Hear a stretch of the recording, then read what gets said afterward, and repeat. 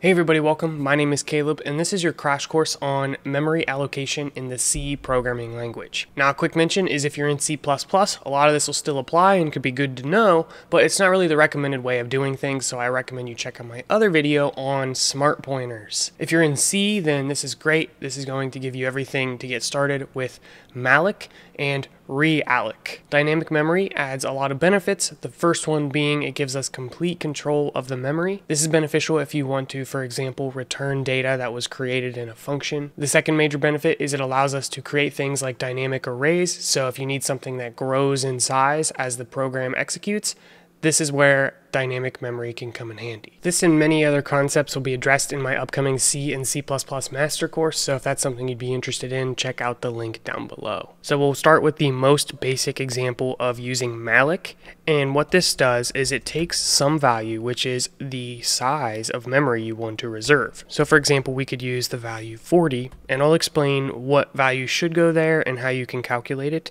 but let's just first go over some basic usage here. Malloc is going to reserve that memory and return a pointer to that location. So we can create a pointer, and you can just say void asterisk and give it some name such as array. So now we have a pointer called array pointing to some memory that we allocated using the malloc function. And that's how you allocate memory. You can think of malloc as memory allocation. Now, while this works, it's not ideal for two primary reasons. The first one is the size. What do we put there? And the other one is using a void pointer, which is generally frowned upon. So how can we get a stronger type? So for the size, we're going to think about what we might store here, and I'll show you an example how you can calculate the size. For printing a size, you can use the format character LU, and then we'll give it a new line. And then you can use the size of operator, and we'll get the size of an integer, and say we want to store 10 of these. And then I think we'll just want to surround the int here. That just might be an order of operations thing because it's next to a multiplication. And when we run this, we get the value 40. So if you wanted the ability to store 10 integers, you would need to use the size 40.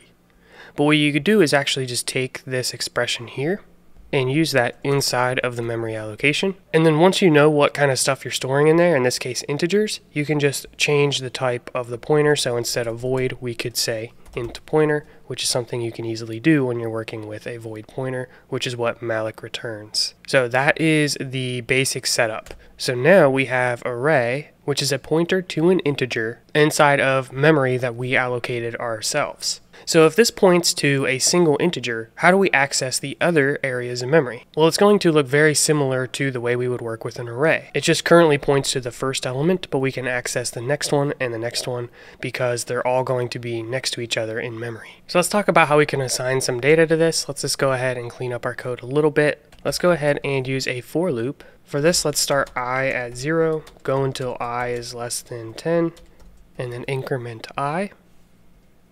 And then we can assign a value to array of I the same way you would typically work with an array and assign it the value of I. So we should basically get 0 through 9. Similarly for printing, so let's just go ahead and duplicate this. But instead of assigning a value, we will print that value. So I'll say printf, and let's go ahead and format this as an integer. And instead of a new line, I'm just going to do a space to keep it all on a single line.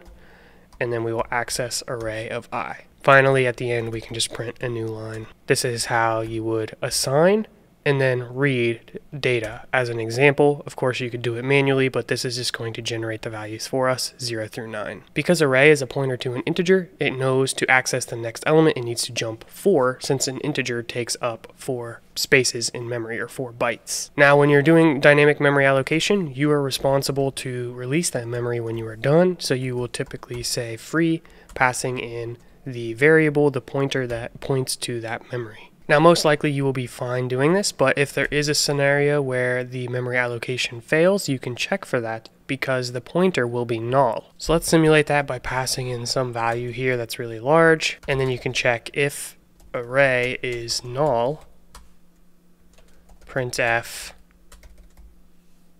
memory allocation failed. And then you might need to do something else with your program or return 1 saying that we can't continue. So let's try this, see if we get that result. and it seems to still work, so let's go ahead and just add another 9 here.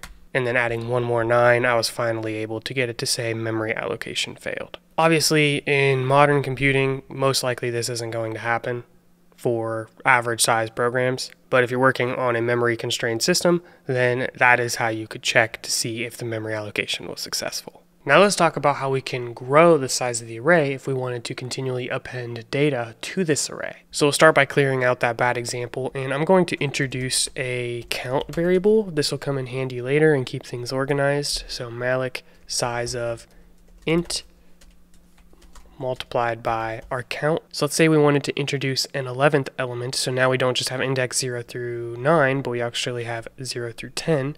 What we could do is create a new pointer. This is also going to be an integer pointer, and we're just going to call this array2 for now. And we're going to use the realloc function to reallocate memory. This is going to take the first argument being a pointer to some area of memory, the one we already had, in this case array, and then the new size.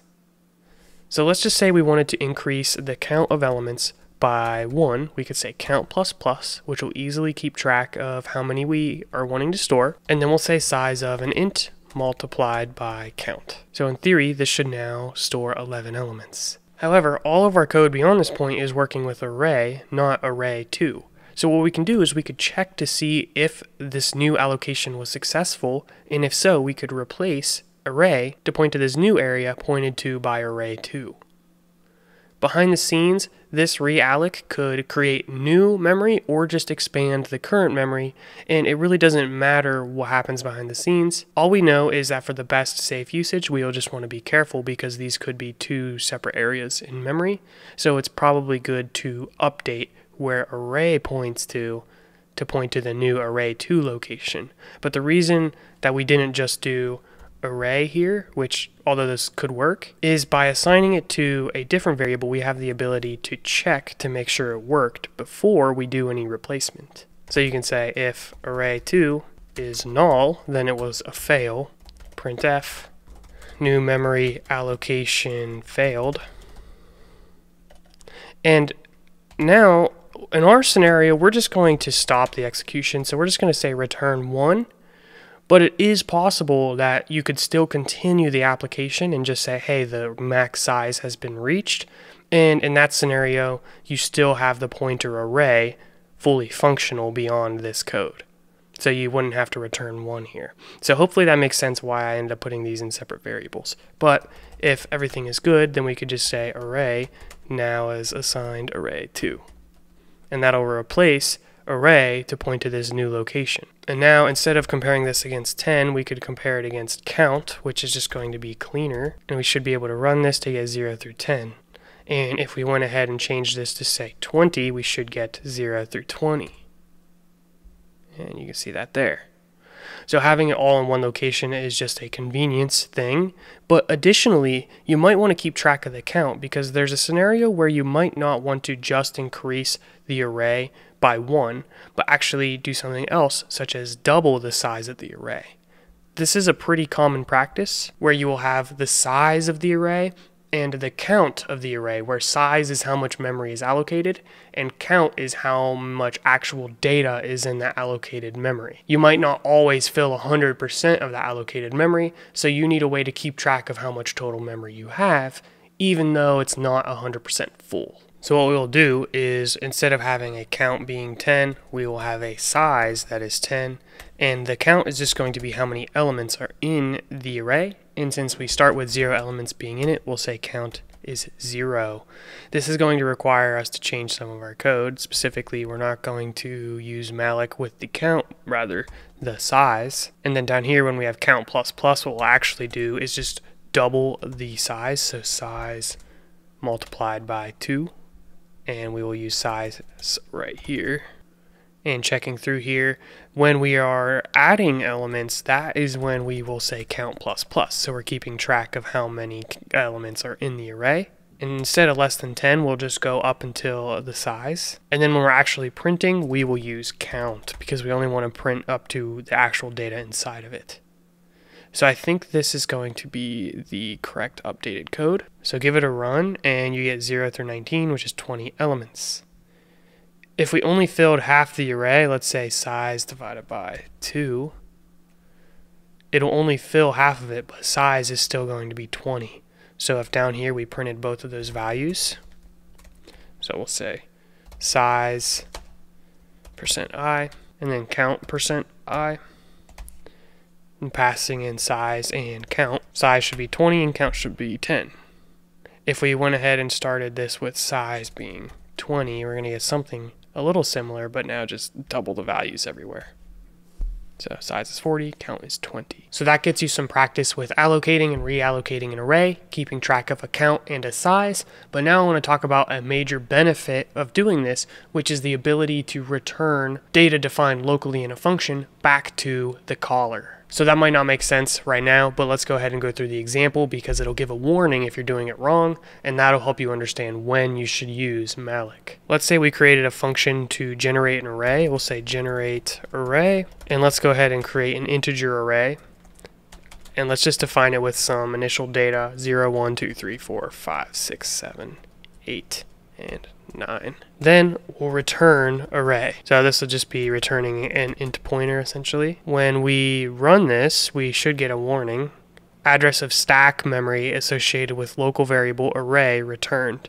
And this is basically saying, hey, you're returning something that's defined locally on the stack, and outside of the scope, it's not going to exist. So if you ever run into this scenario, this is when you should be using malloc.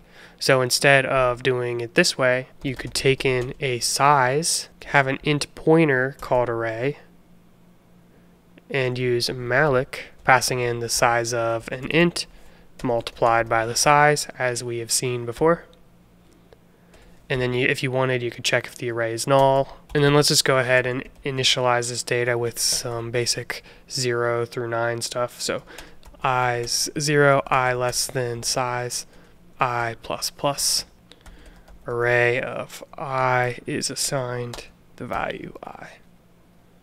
Finally, you can return the array. Now when you run it, you shouldn't get a warning. Let's go ahead and try this out. I cleared out main just to keep this simple. And we'll have an int pointer array, invoking generate array, passing in the size. And because this is going to initialize this with some data, I'll just go ahead and set these to the same value like so. And then we should have an array of size and count 20 that we can work with. So let's go ahead and print this real quick. I'll just make a quick for loop. So I less than count, I plus plus, print f %i, array of I. And I'll just print a new line at the end here. Alright, so let's run this. There we go. And then you'll free this the same exact way. So free array. So that's the basics of working with malloc, and this is really valuable when we have functions that need to return some data that was defined inside of that function. I'm sure there's a lot more we could cover with memory allocation. This is just a basic example of how to get started using it and how to reallocate memory. Let me know if this is helpful. Definitely stay tuned for upcoming videos, and be sure to subscribe. Peace out.